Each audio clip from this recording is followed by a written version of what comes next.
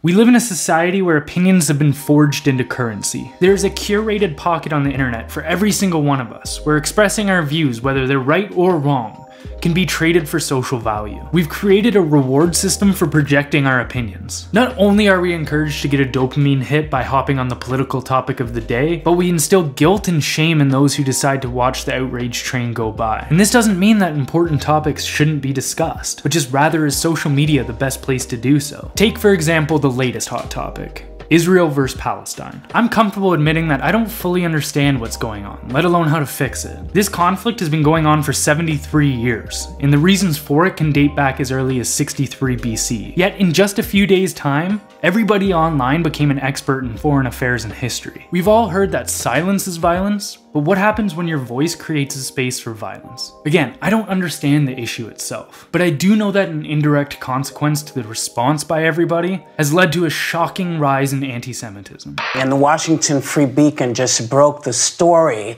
of an anti-Semitic post from Google's global head of diversity strategy.